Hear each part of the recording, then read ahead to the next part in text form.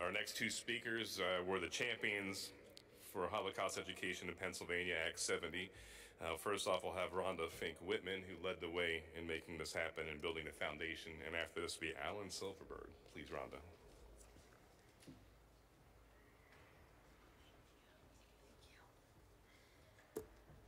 I'm a little shorter than I was 10 years ago. I don't know how that happened. Good afternoon, everybody. Hi. My name is Rhonda Fink-Whitman.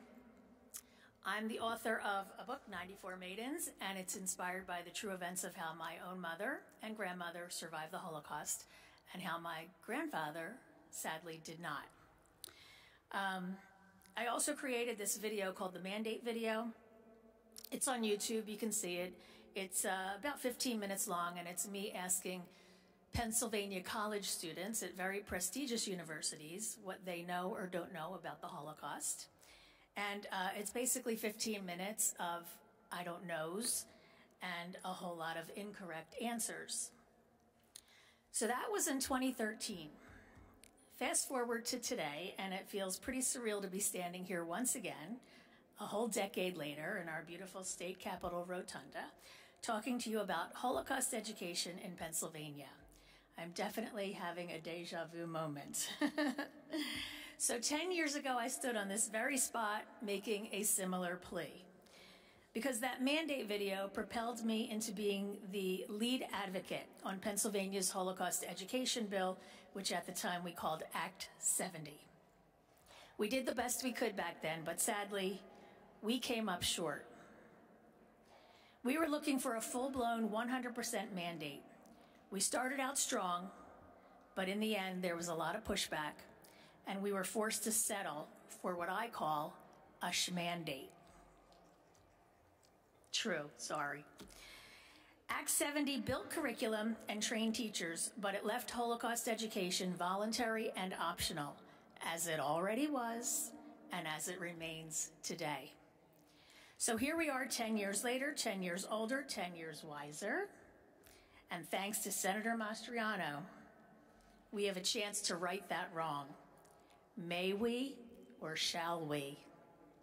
That's the question. Stay strong. Back in 2014, when we passed Act 70, we in the Philadelphia area had around 30-plus survivors and a couple of World War II liberators that would regularly go out into the schools in the tri-state area and speak with our students. Do you know how many we have today? Give me a guess. How many that can actually physically go to the schools and speak to the students? 3? I wish. We have 1 in the Philadelphia area. 1. 1 sole survivor who in his late 80s is still able to go out to the schools in person, visit the kids, meet the kids, shake their hands, just like Sammy, tell their stories. We do have 2 or 3 others that can still Zoom into a classroom and do it virtually. But my point is that 10 years is a long time to waste. After the passage of Act 70 in 2014, a magical thing happened. People from other states started reaching out to me and asking me to help them pass Holocaust ed bills where they live. Of course, I was only too happy to help. But imagine my embarrassment when I would show them what we did here in Pennsylvania, and I would say, you can start here, but make yours better. And they did. We had a domino effect. And since then, I helped 17 more states pass full-blown 100% mandates, and what a win for their kids. But finally now, thanks to Senator Mastriano, we finally have a chance to make ours better in Pennsylvania. By the way, let's hear it for Senator Doug Mastriano, please. My goodness. Besides being a military hero, a state senator, an author like me, do you know he has a doctorate in history? Hello? Right? He's the man. And 4, count them, 4 master's degrees. Did I read that correctly? Are you the smartest guy in every room? Especially that one where you vote and pass bills and stuff? I know you are. He is, for sure. Where's your wife? She's nodding. Yes, he is. Yes, he is. So my book, 94 Maidens, is now used in schools to teach Holocaust education, and the local high school in my township where I live, the teacher has the kids read it, and then she invites me in for a Q&A. Last time I went in, a young Hispanic girl raised her hand to tell me that she used to be very impatient with certain habits and quirks that her abuela would exhibit.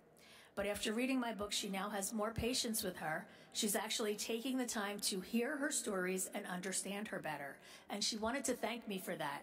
And do you know what that is? That's Holocaust education.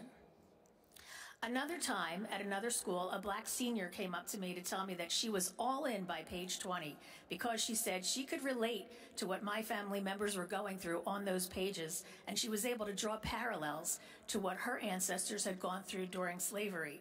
Do you know what that's called? That's called Holocaust education.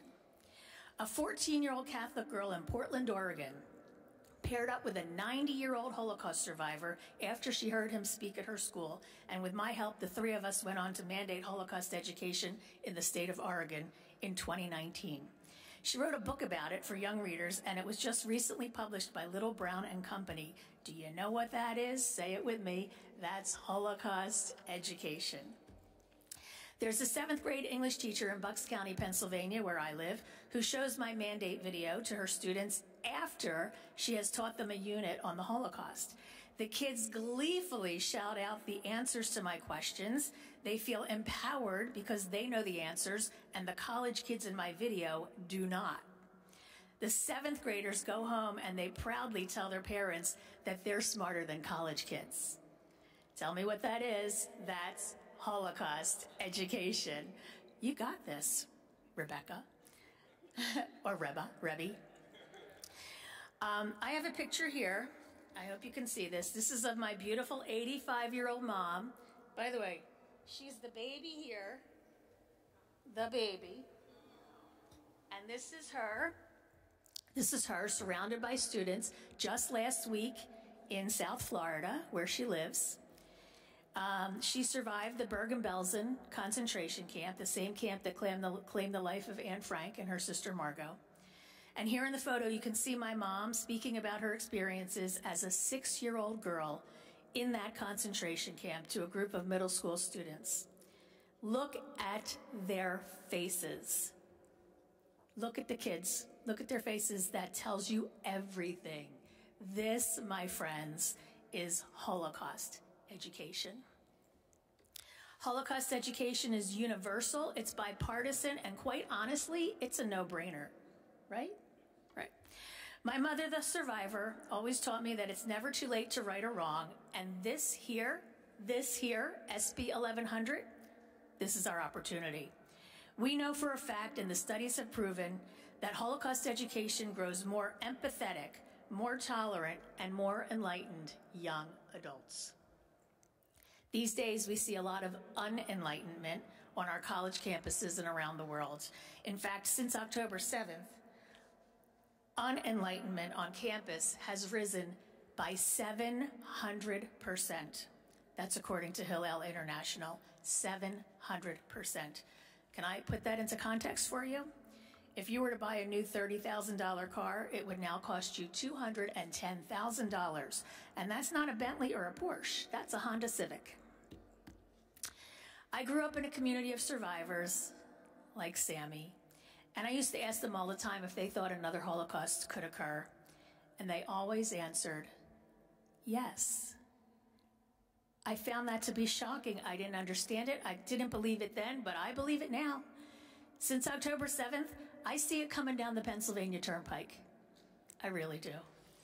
There's only one way to fight this scourge of hate, and it's through education. So it's time for Pennsylvania to catch up to the other 22 fully mandated U.S. states. I have a lot more experience at this now than I did 10 years ago. And I never would have imagined that I'd be standing here today revisiting Pennsylvania's Holocaust education laws, but thanks to Doug Mastriano, the good senator, here we are. My journey has come full circle. I'm honored to be able to bring 10 more years of knowledge and experience to Senator Mastriano's table so that for Pennsylvania students, it was worth the wait. Now we can give our kids the best Holocaust education mandate because they deserve nothing less. Thank you, thank you, thank you, Senator Mastriano. From me personally, from my husband Mike, who's here with us today, from our last remaining survivors, including Sammy, my mom thanks you, from Florida. And on behalf of all 100% of Pennsylvania students across the Commonwealth for being our champ, you're our champion, and introducing Senate Bill 1100 so that we can finish what we started once and for all. I believe in second chances, and I am most grateful for this one. Let's get her done. Am Yisrael Chai, Am Yisrael Chai. God bless America. Thank you.